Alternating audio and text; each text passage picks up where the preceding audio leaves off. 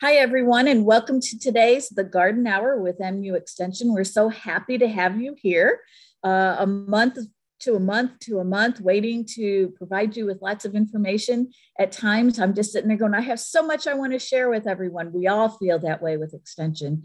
We love sharing our information. And so a month to a month seems like a long, long time. But we're very happy that you guys are here. And so we've got questions that have come in, and so we're going to answer those for you. I do want to go ahead and let you know that here is the map of all of us that are part of the horticulture field specialists across the state. You'll notice that we're all color coded to what counties we serve. If there's no one that's associated with the county where you are living, don't fret about that. Just contact one of the others of us and we'll be happy to answer those questions for you. I do want to let you know that we have a new person who's joined our team, and we are so happy to have him. His name is Manoj Chetri, and he is up in the northwestern part of the state, and he actually is going to answer one of our questions for us today. So you get to meet him, and we're happy to have him with us. So what I'd like to do, we've got tons of information. I'm going to go ahead and introduce Pat Guinan, and he's going to get us jump started with doing the weather report for us. I'm sure he's got some very interesting information to share. I do, Debbie. Thank you. Let me find my presentation here. Can you see my screen? I see your, oh, now I'm starting to see it. Do you see the presentation? Yes, I do. Awesome. And it is, yep, thank you. Thanks, Debbie. I'm going to get right into it. We got a lot going on over the next 24 to 36 hours. Real briefly, just to look back where we are here in February. We're halfway through the month, and temperatures for the most part across the state have been running below average. The exception to that is northwestern sections, which has been a little bit above normal.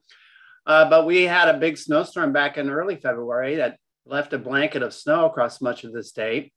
Not necessarily Northwest Missouri, but the rest of the state. And so that actually kind of kept temperatures a little colder. And we're running below average across much of the rest of the Missouri, generally 1 to 3 degrees below average.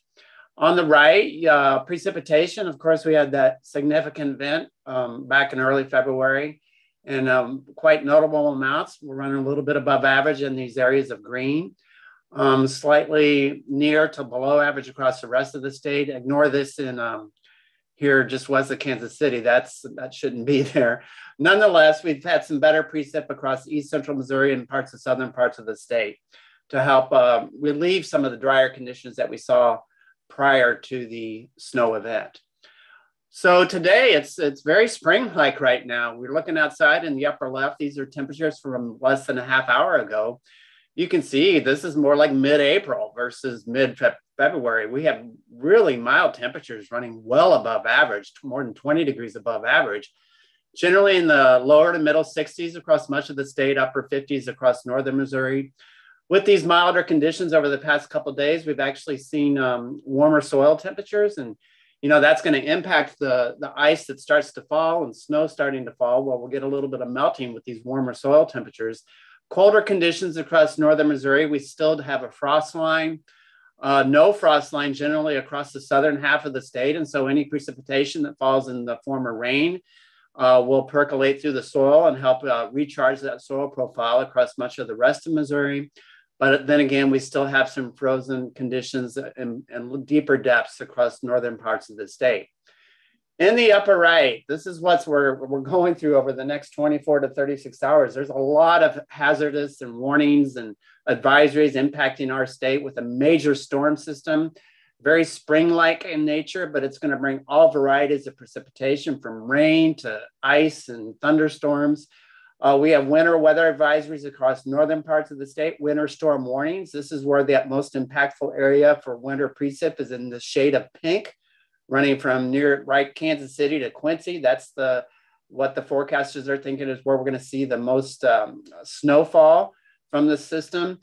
Rain and thunderstorms impacting east central southeastern parts of the state could bring quite a bit of rainfall. They have a flood watch in these green counties. These are high wind watches impacting parts of Southwest and Southeast, and it's windy throughout the state. We're going to see winds 20 to 30, even gusting over 40 miles per hour, most likely across West, Central, and Southwestern sections. So some very windy conditions with this strong storm system. In the lower left, there is actually a forecast of severe thunderstorms, especially tomorrow, impacting Southeast Missouri, something to keep an eye on. Again, it's a spring-like system with winter to the north and more like spring-like conditions in Southeast Missouri, with the potential for some severe thunderstorms in far southeastern parts of the state. This image right here is a forecast. It's a gridded forecast from the National Weather Service. I put the web link here on the bottom on how to access this information. These are forecast precipitation totals over the next couple of days. That'll take us through midnight Friday. So the core of this precip is look at some of these totals over an inch and a half, over 2 inches. And that's why they have these flood watches across much of east, central, and southern parts of the state. But generally, much of the state, it looks like, is going to pick up over an inch of precipitation, especially about the southeastern, I'd say 3/4 of the state. Unfortunately, where it's been dry up in northwest Missouri, it looks like they're going to miss out on any notable precipitation with this current storm system. Right here, this image here shows the anticipated snowfall totals over the next 24 to 36 hours.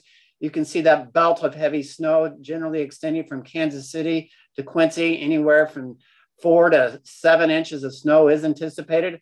You know, it could be a little bit conservative if we have any thunder snow with this system. That can bring those totals even higher. So something to keep an eye on with these winter storm warning conditions impacting much of western, north central, and northeast Missouri.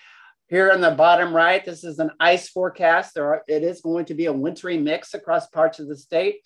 We're going to get some freezing rain, some sleet, and snow. Looks like the highest concentration of the heaviest ice will generally extend from parts of southwest, right around the Jeff City, into parts of northeast Missouri. So something to keep an eye on. Of course, you don't want a lot of freezing rain. That can create a lot of not good conditions when it comes to tree limbs and power lines. I think the big issue, though, is going to be the heavier snow that we're going to see across this area here in blue. This is the forecast of temperatures, high and low temperatures over the next 4 days. That'll take us through the weekend. Here on the max temperatures for tomorrow, you can see where that cold front is with the cold Arctic air to the north.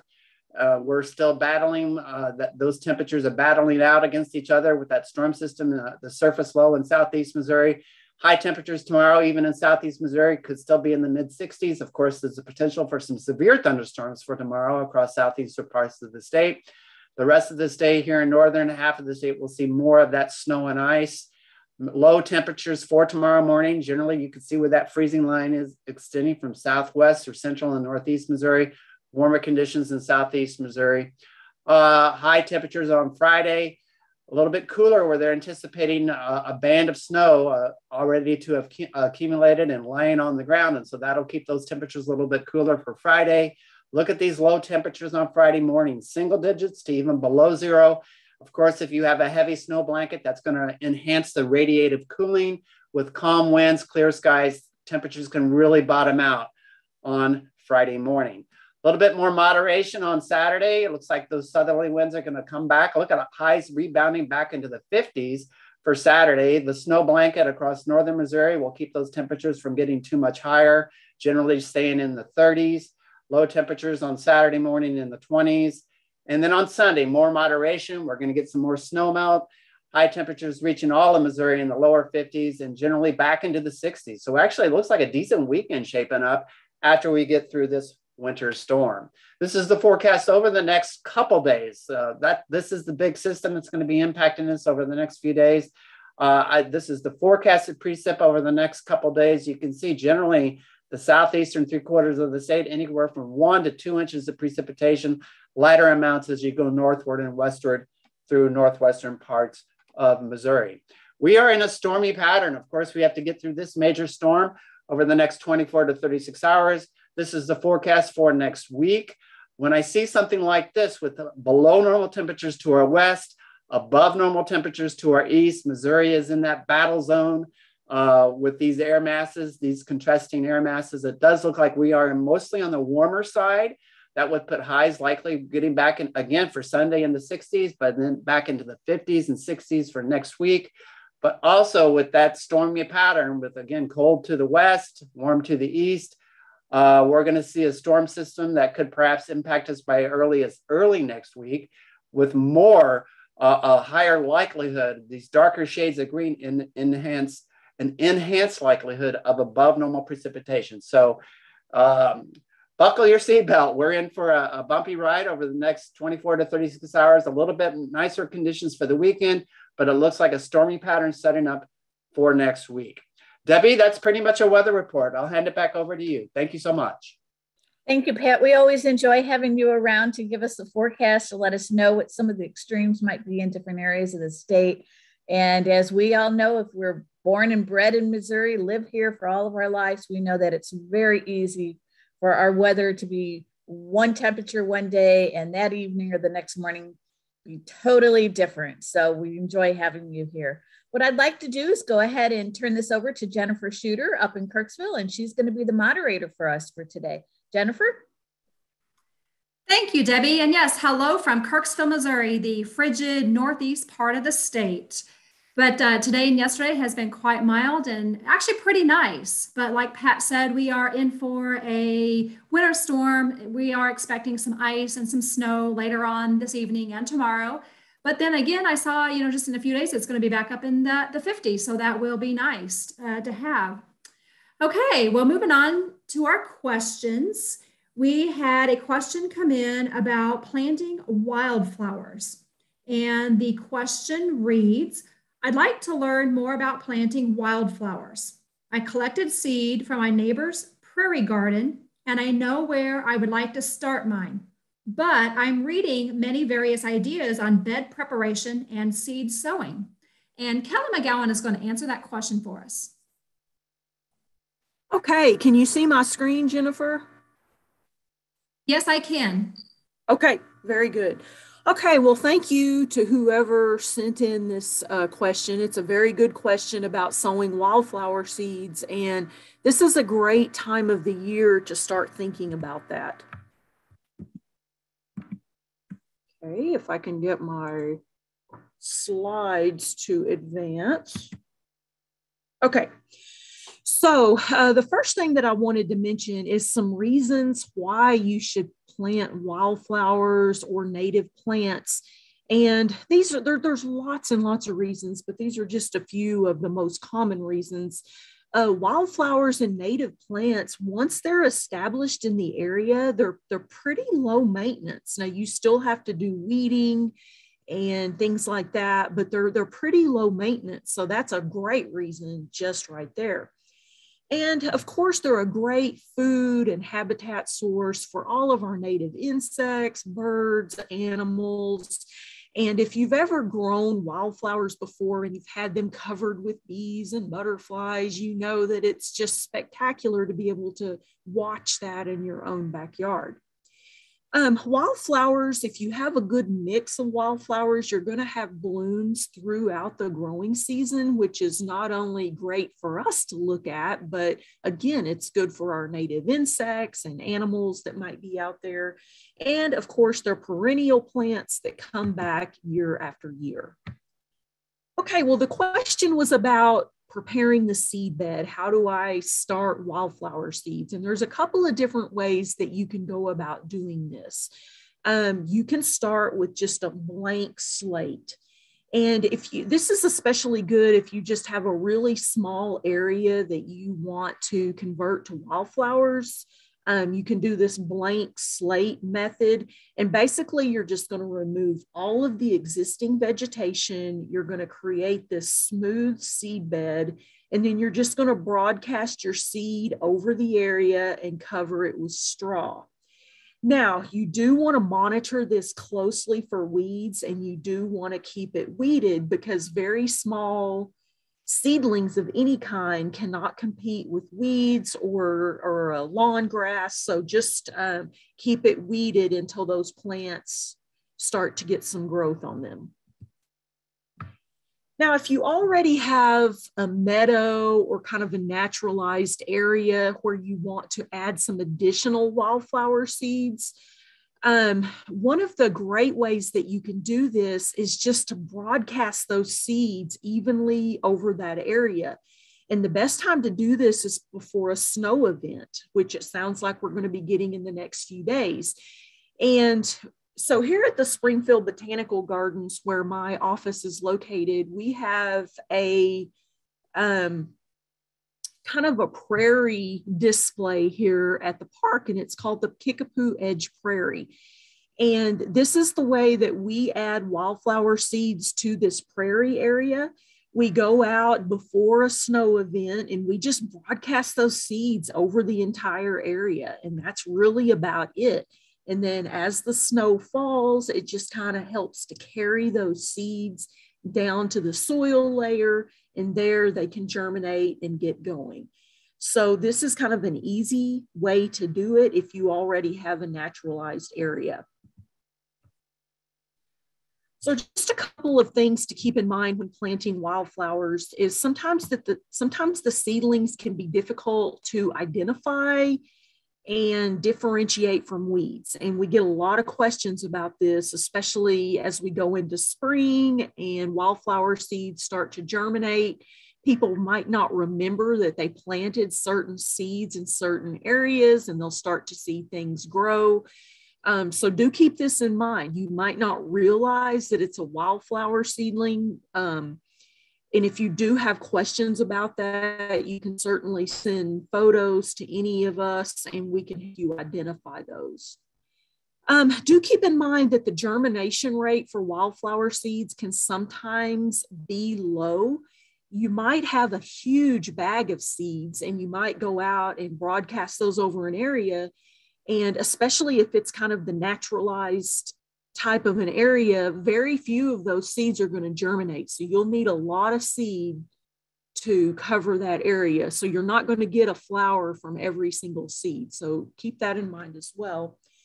And native plants sometimes have a reputation of being kind of unruly and unsightly, especially if you're used to a well-manicured lawn or flower beds at your home. So really these naturalized areas are a great choice for wildflowers. But if you do want to keep them more under control, planting them in native soil can help to keep them under control. If you plant wildflowers in areas where you have this great compost or well-amended soil, those wildflowers are going to love that. They're going to take off. They're going to grow like crazy. But if you plant them in just our native soils, that's going to help to kind of keep them under control, and they're not going to spread as much as they would in great soil areas. If you are going to plant them in landscape beds, be aware of the mature size. A lot of them will get very tall, so it may be something that you want to plant at the back of a border. So do keep those in mind as well. But again, pollinator strips or naturalized areas are a great choice for wildflowers. Now, just a couple of things to keep in mind with wildflowers is out in nature, these seeds go through either something called stratification or scarification to help break down a very hard outer seed coat. The first of those is stratification, and that's just exposing seeds to a cool, moist condition to help to break down the seed coat and to help them germinate. And, you know, I talked about spreading the seeds before a snow. And of course, that's how it's done out in nature. You can also do this in your refrigerator quite successfully. I've done this lots of time with milkweed seeds. And basically, you just put some milkweed seeds in a Ziploc bag with a damp paper towel, not soaking wet, just damp, and put it in your refrigerator for a couple of weeks. And that can really help to speed up germination. Now, some seeds need scarification, and this is basically just scratching the seed to remove a little bit of that outer seed coat. And you can do that with a file, you can do that with sandpaper, and you basically just want to scratch a little bit of that outer seed coat to expose the inner part of the seed to help speed up germination. Now, out in nature, this happens when birds eat seeds. And as those seeds go through the digestive tract of the bird and they're exposed to the kind of acidic environment of that digestive tract, that helps to break down that outer seed coating. And then when the bird poops out the seed, that scarification has already happened, and then that seed can germinate. And another way that you can speed up the germination of wildflower seeds and be ready for the spring is to do what we call winter seed sowing. And this is often done in this kind of, you're basically making a little greenhouse out of milk jugs. And we've done segments on this before, kind of walking you through the steps, but this helps to germinate those seeds ahead of time, and then you can just transplant those seeds once we get into the growing season. So Jennifer, that's all I have. All right, thank you, Kelly. Our next question is on apple trees. And the question is, I just bought a home with 2 apple trees that have those smudge spots all over the fruit. And 1/3 of the leaves were brown before fall. Is this 2 separate problems, and what can I do to help them? And Katie Kamler is going to answer this question. Hello, can you see my screen? Yes, I can. All right. So it's hard to say exactly what the problem is without seeing some pictures or some diagnostic work. But just a couple quick common apple diseases that we see here in Missouri. So apple scab is one of those. You can see that it can have spots on the leaves, and it can also have spots on the fruit. And depending on when this disease starts in the season, as you can see in this small picture, it started very early, and that can cause complete crop damage. Or it can be later in the season where this scab at this top center picture is more cosmetic. So not exactly great for marketing, but for a home apple production, you can peel the apples and be just fine. Another common disease is sooty blotch and fly speck. So the sooty blotch are the bigger spots, and fly speck looks like these little spots on the apple. Once again, cosmetic on this one. It really doesn't go beyond skin deep. And actually, if you took a rag and rubbed on it, a lot of times that comes off. Just not as appealing once again. And this was a picture of a homeowner's produced apples. Another common disease that we see is cedar apple rust. So this has 2 hosts. It has the cedar, which you can see in that center picture, and that's the fungal bloom. In Missouri, you can see in the springtime, sometimes cedars look like they're decked out for Christmas with those orange fungal blooms. And then those spores move to the apples, and you can see the leaf form of that. They're kind of yellow spots with pink centers almost, and it can get severe enough that it can defoliate trees. It can also be on the apples themselves. Then another common apple disease is fire blight. So this one, you actually see entire branches that turn brown, and then they have what's called the shepherd's crook. So that end of the branch tips over a lot of times. So that's another common disease that we see in apples. Now, what do you do about them? So disease prevention, one thing that helps a lot is good pruning, and that allows good airflow, which allows plants to dry in our hot, humid summers, and drier plants lead to less disease problems. And the other thing is to follow a spray schedule. So on this guide sheet is our spray schedule for all fruits, but the section on apples and pears goes through when you start spraying for each particular problem. And that's just a quick way to go through it, and great information and lots of options, whether you are organic or conventional. And that's all I've got on apple diseases. Thank you, Katie. Our next question that came in is a lawn question.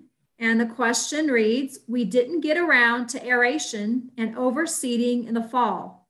Is it helpful to the lawn to aerate and overseed in the spring? Or is it a waste of grass seed? And our new horticulture specialist, Manoj Chetri, is going to answer this question. Hello, everyone. Can you guys hear me okay? I can hear you and I can see your presentation. All right. Hello, everyone. I'm very excited to go on and then have you all here in this call. Today, I'm going to talk about core aeration on lawn. Just before answering that questions straight out, I want to build up some background on that. The easy answer for that question is yes or no. It can go both ways. So I'm going to explain why yes and why no. That's my slides. It's not going. Okay. So benefits of aeration, the first and foremost, when it comes to aerations, we want to break up the thatch. So when we say thatch on the turf grass, we are talking about the dead organic matter that builds off just below the grass, but above the soil line. And that thatch layer is not very beneficial to the turf grass systems. We want to minimize the depth of that thatch as much as possible. And the only way we can break that thatch layer is from the aerations, basically punching holes, being aggressive on that with any kind of core aerations or other equipments like verticutters and things like that. The goal here is to as much as dilute that layer so that we can manage our turf grass systems more easily and can get in control, because these layers is affecting us, our turf grass systems in many, many ways. For example, the soil is very far from the root systems, and air temperature regulations and things like that is very hard to manage with deeper or very heavy thatch layer. The second thing is relief of compaction. So anything compactions comes from traffic, foot traffic, or if you have cars parking on the lawn, things like that, it's going to build up, and it's all kinds of traffics will help to, what do you say, that like all the airy space that we have, it's gonna go out. I mean, it's gonna get compressed, all the soil is gonna get in that pores, and your turf gonna suffer, especially your roots. Another important point is the vertical movement of water and nutrients. When you have very compacted and thatchy turf, there is not much movement of water and nutrients between the roots and your soil particles, and that's gonna hurt your turf. Promotes gas exchange. As we know, the root's gonna exchange carbon dioxide and oxygens, and with that poor aerations in the soil, that's gonna be affected, and thus eventually you don't have good root system development. So with the good aerations, routine aerations, you're gonna promote newer and deeper root growth. And then next questions comes in mind is when to aerate. And an easy answer for that is whenever your grass is growing actively. And we have two different grass here, cool season turf grass. In most of the homeowners in this region, we have cool season, but some homeowners may also have warm season turf grass like Georgia grass. In cool season turf grass like tall fescue, Kentucky bluegrass, perennial ryegrass, fine fescue, and those type of turf grass, they actively grow. They like cooler portion of the year in spring and in fall, but in the middle of summer, because of excessive heat, they do not grow actively. And therefore, the best time to do the aerations for those cool season turf grass will be in spring, in March, April, and then in fall, in September. In contrast, if you are talking about warm season like Georgia, then we do the core aerations only in the summer when they are growing actively. In the fall and springtime, when temperatures are lower, they do not grow as much as in summer, and therefore we have to target the aerations in Georgia grass in late May through July. Okay, so so some of you may ask why specific time periods, why targeting the growing seasons. The reason is to allow the grass to grow back and fill that holes that was left behind by these core aerations or pulling the plugs. Okay. If you do not do in active growing seasons, then like in summer, for instance, for tall fescue, they do not have enough vigor on the system to recover quickly and fill that holes. Okay, then how often to aerate? Once a year, twice a year? That's a very common question. So a general rule of thumb for a healthy growing, dense looking yard, once a year is an ideal conditions. But if your yard, if your lawn is suffering and there's a lot of berry spots, teeny stands, then maybe once a year might not be enough. You have to be a little aggressive and do twice a year. And when we say twice a year, that means in fall and in spring. So you cannot do 2 times in the spring or 2 times in the fall. So you'd be better off spreading them out once in the fall and once in the spring, because you want your turf to recover, grow back, recover, and fill that holes left behind by the core aerator machines. And then sites with poor drainage, issue of severe compactions, heavy clay soils, and those type of sites that they need more than once. And there are some, I mean, I found these on all lines. So there are some of these fancy looking options, and there's no data actually to suggest that this is gonna actually work. So if you want to grow a healthy yard, do actual correlations, do some, allow your roots to develop and work, then these will not be your ideal options. You have to rent out the correlations and do the hard work. And with the aerations comes the next question, is the seeding.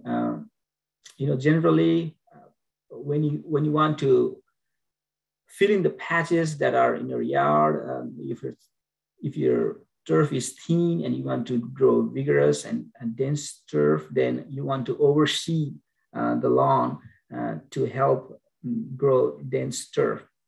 And that overseeding is generally followed by some kind of aerations or some kind of scratching on the turf with some aerators or birdie cutters or soil sleeters, those kind of machines. And with the aerations, we generally recommend doing overseeding in fall. That's the ideal time, fall seeding, followed by aerations. But in spring, you can also do that. However, there's a lot of challenges and things you have to be cautious about when you do in spring. And I'm gonna talk about that. And this question was about that. So the homeowner missed the fall seeding, which is the ideal time, and in springtime, can we do that or not? So one thing in fall is the soil is already warmed up, and you don't have to wait for that 60°F temperature, which is the at least minimum soil temperature for seed germinations. So that is already there in fall time, whereas in spring, you have to wait. And sometimes you can get that in early March, but again, once your seed germinates, now your newly emerged seedlings, they are exposed to who knows what kind of weathers comes up in late springs. So not only you have to wait for that seeds to germinate, but also the new seedlings that comes up on your yard, they have to go through extreme or unpredictable weather conditions like drought, long spell of drought, extreme high temperature. If you do it in early spring, you might have some hard frost coming up. So these are the things that are risks that have to deal with when you do seeding in the spring, whereas there is no risk when you do in fall. And another very challenging thing with the spring seeding is the crabgrass. So if you have a perennial crabgrass problems in your yard, then you better postpone your spring seeding, because your new seedlings will now have to compete with crabgrass. Again, crabgrass is a warm season weeds, and they do not, they germinate in the springtime, but they are already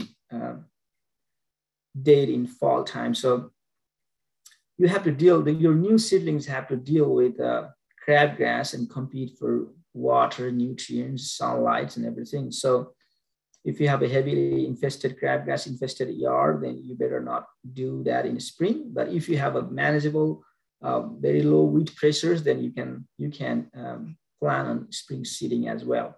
Similarly, the fungal disease, after your new seedlings, once you get the new seedlings in the spring, now they're going to be exposed to, again, the fungal disease pressure in the summer, which is not far if you are seeding it late in the spring. So these are the challenges you have to be aware of. And then another thing in the spring is, if you just spray your yard with some herbicides, what happens to your seeds? Okay.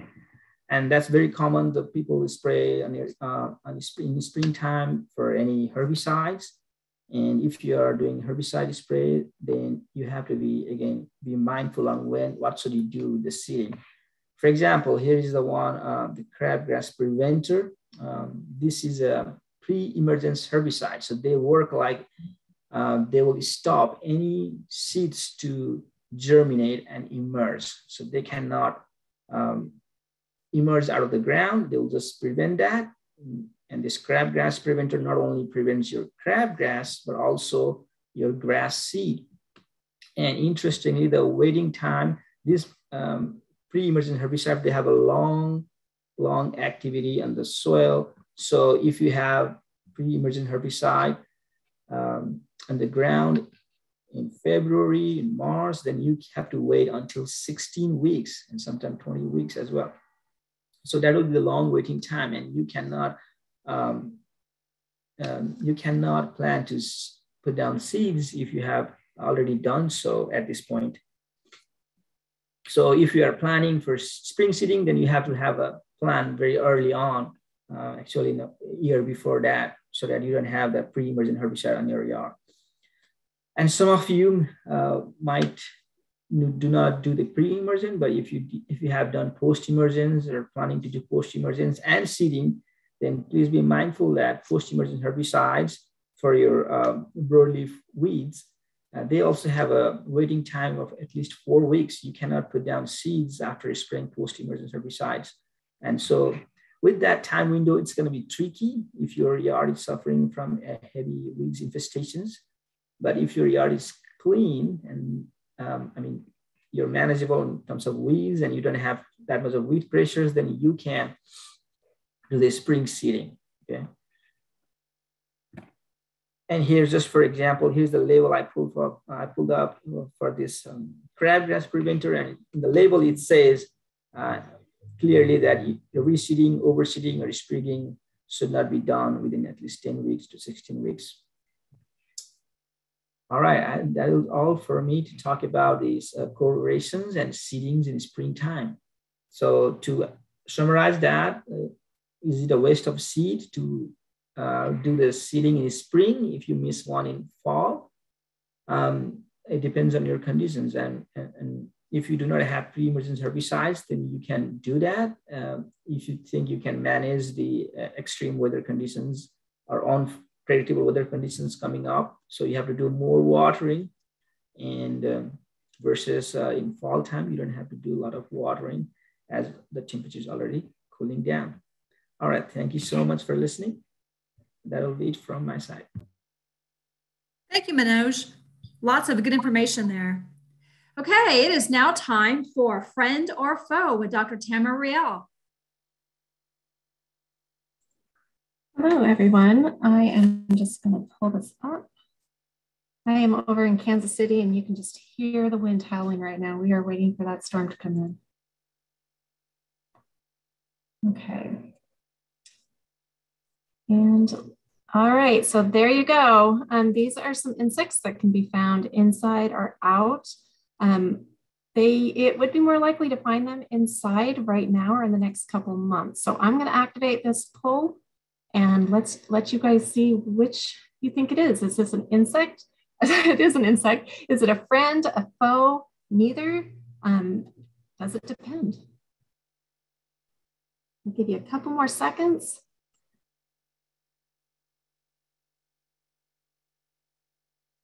So a few people putting in their vote. All right. I'm going to give you 3, 2, 1, and then I'm going to end the poll. All right, let me show you guys what you voted on. So it looks like most of you say that this is a foe. Some of you said it's a friend, some said neither, and a few of you said it depends. So let's see what I said. All right. Well, actually, that wasn't supposed to come up quite up yet, but this can be a foe if it's inside your house. On the other hand, if it's in the forest, it is a friend. So it depends. So I'm going to say if you voted any of those, you can pat yourself on the back. So these are termites. They're the winged adults. If you find these in your house, that is a big problem. And you need to take care of it.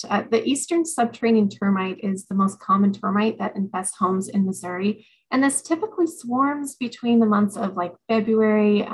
It's in springtime, so it can start as early as February, but it might be March or April as well. And they usually swarm on a warm, sunny day that followed a rainstorm. So there are 3 other species of termites here in Missouri, but they're less likely to be found in your homes. Also, you probably are well aware that subterranean termites can definitely cause damage to your home, but it usually doesn't happen like immediately. So if you do find these in your home, you do have time to make a good decision in contacting various companies and finding a certified company to treat your home, because they do cause a significant amount of damage, but it doesn't happen in days or weeks. It takes months or years. That said, if you're finding these in your home, then you have a mature colony that's been there probably for at least 3 years. So you do want to act soon, but you are able to make a good decision. On the other hand, outside, as mentioned before, termites are an essential organism and they help break down woody material to help recycle those nutrients in our environment. So it's up to you to determine how close to your home you can handle, but they are there unless your home was just built.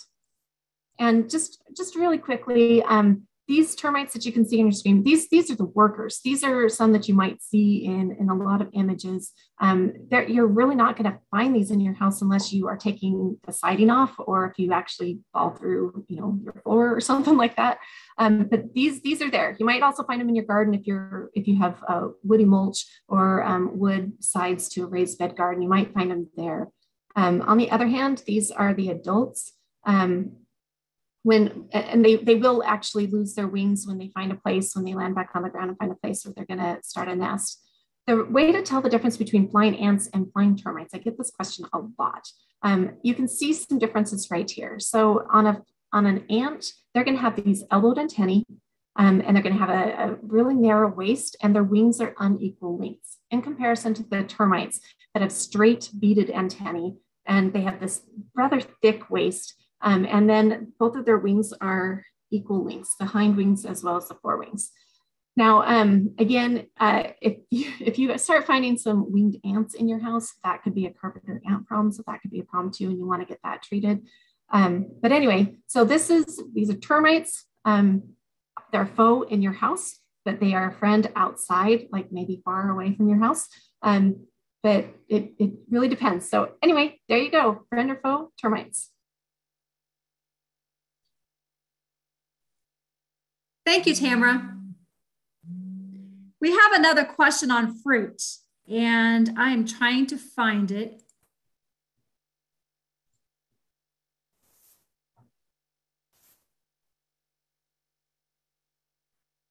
Sorry, guys, it's a fruit question. And Pat Byers, if you're on, would you like to answer that? I think you know what the question is. What the question is it's someone who has this hillside and is looking to put some plants on there, and they're thinking that fruit trees, vines, or fruit-bearing shrubs might be good to plant on a hillside. And what is the best and easiest method for that? We just got a note from Patrick saying that he can't unmute.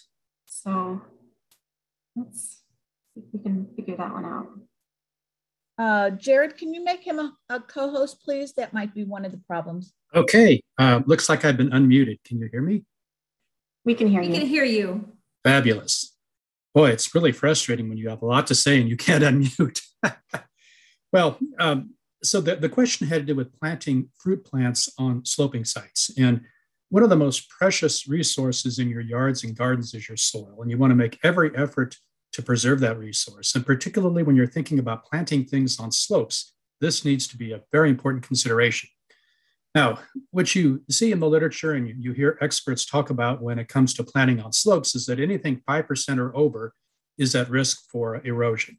Now, what is 5%? Well, that can be a little tricky just to eyeball, but an easy way to figure out if you have a 5% slope or greater is to take a stake, drive it at the top of your slope into the ground, then take a piece of string and a tape measure that can measure at least 20 feet out, measure 20 feet down the slope from your stake.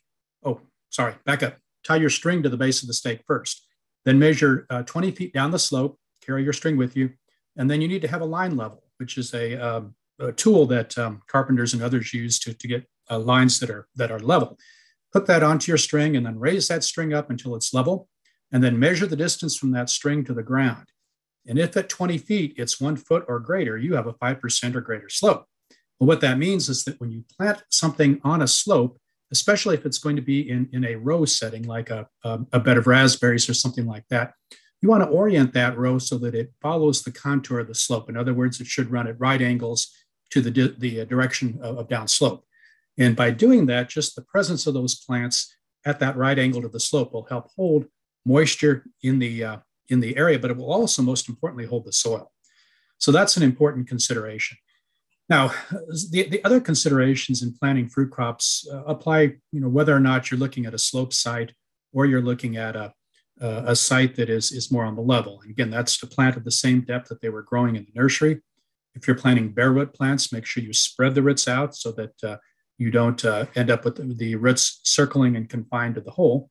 If you're planting a potted fruit plant, especially if it's in the pot for any length of time and you can see roots that have gathered or accumulated on the outer edges of the pot, you need to pull those loose with your fingers. Don't be afraid that you're injuring the plant by doing that. This is actually beneficial. So knock the plant out of its pot, use your fingers and pull these roots out and loosen them up so that they are no longer circling around the inside of the pot. And then when you plant, make sure that your planting hole is wide enough that you can adequately spread those roots out. It's also helpful to mulch plants on sloping sites because, again, having a bit of a barrier to the movement of water down the slope will help hold the soil on your slope. So, Jennifer, I think that hopefully answers the question. If the person who submitted that has anything else related to that question, please let us know and we'll tackle that as well. Okay, thank you, Patrick. And our next question is very timely as Valentine's Day was on Monday. And Donna Offenberg is going to talk about Valentine's flower care now.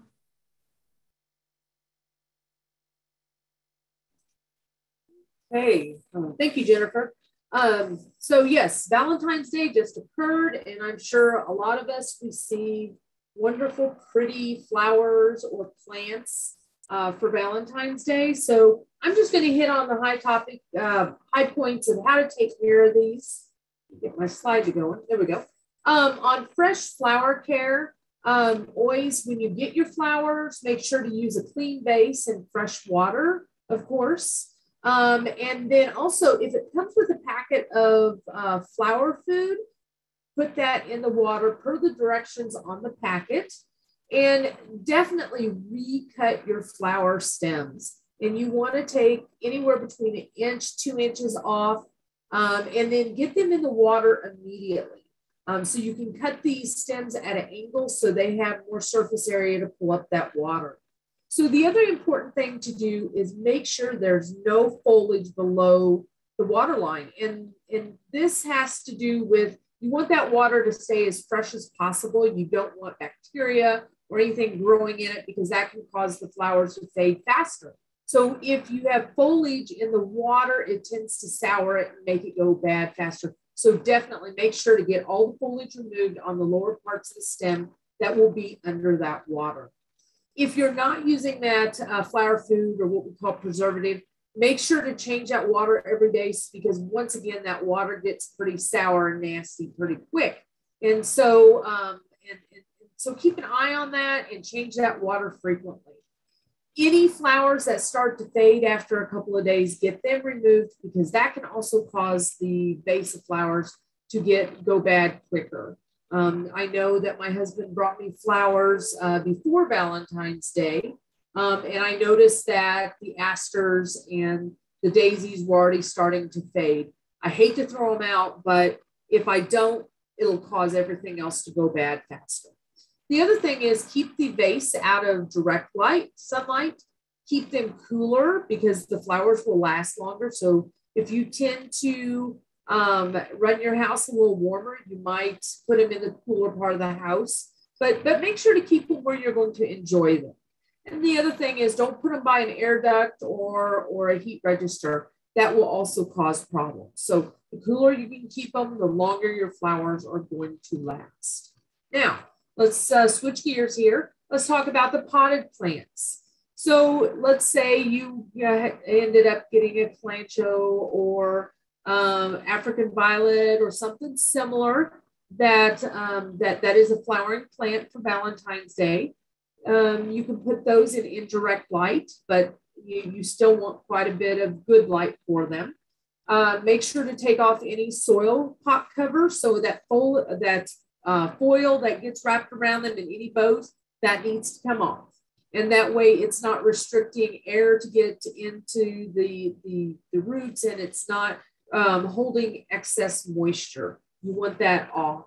And so make sure to water it when the soil starts to dry out. A lot of these plants don't like to be extremely dry, so don't let them wilt. You want to keep some moisture in them there, but do not overwater. Overwatering is the number one reason why our plants start to fail.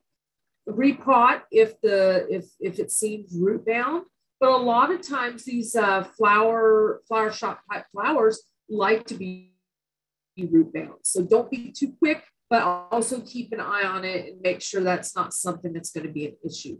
They do like bright lights, but once again, not direct sun. And then if you receive like tulips or hyacinths for Valentine's Day, once that flower fades and that foliage starts to fade, you can plant them outdoors, but I wouldn't expect too much out of them because they have been forced to bloom prematurely, and they probably won't do much. And Jennifer, that's all I have. So back to you. All right, thank you, Donna. And now Justin Kay is going to talk about the gardening calendar, because it won't be long before we can start planting cool season vegetables outdoors. All right, thanks, Jennifer. Get my slides going here.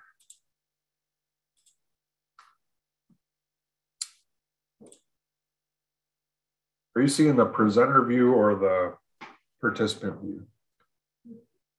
I'm seeing the participant view. Okay. Well, all right. I'm seeing the one where there's maybe okay. I'm seeing two sides. Presenters. There you go. Yep, there you go. Okay. All right. Thank you all.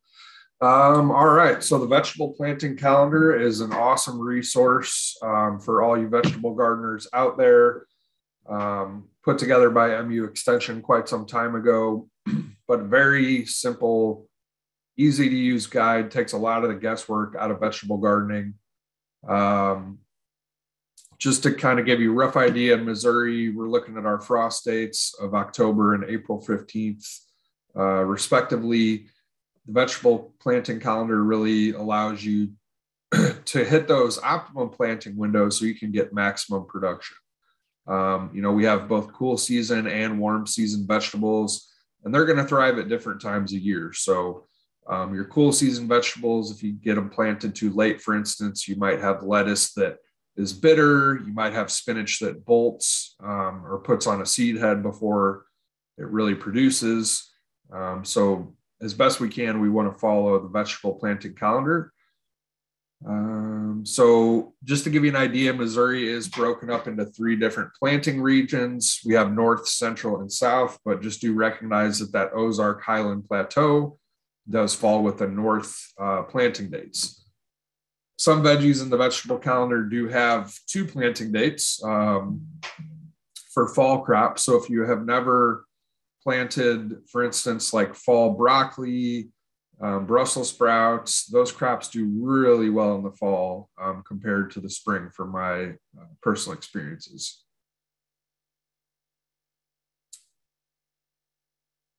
So just to give you an idea about, very early season stuff, 4 to 5 weeks before the last frost date, you can see here broccoli, cabbage, kohlrabi, kale.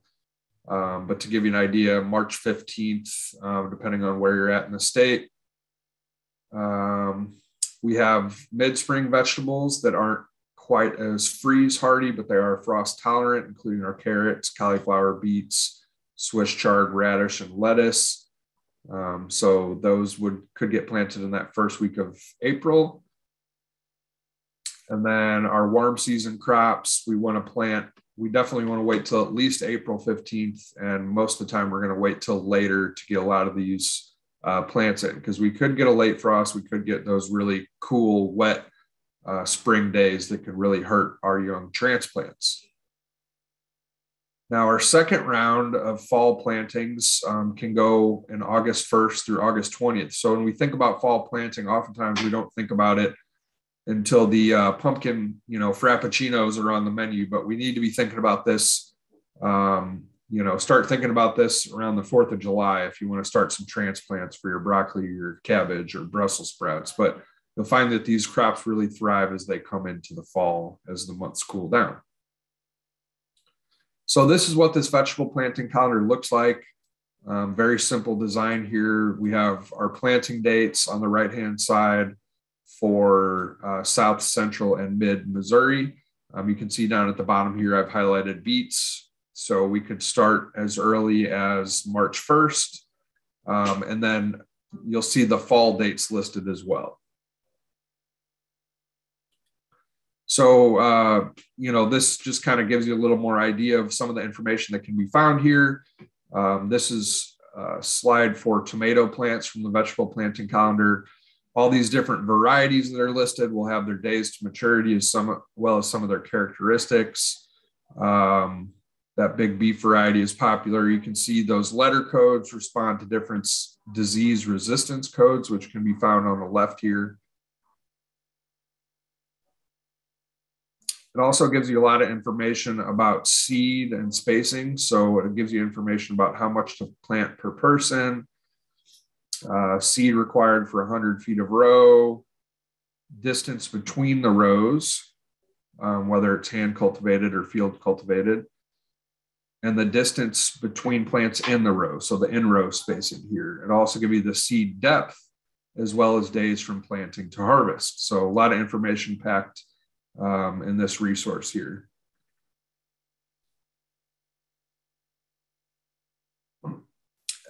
Just to give you an idea, with tomatoes, we can use the information on the spacing as well as the planting dates to kind of just lay out our plan of attack for our planting tomatoes. But the MU vegetable planting calendar, it's pretty comprehensive. It's got most vegetables on there, tailored to Missouri planting dates. So make sure you check that out and share that resource with your friends, because there's a lot of great information packed in there.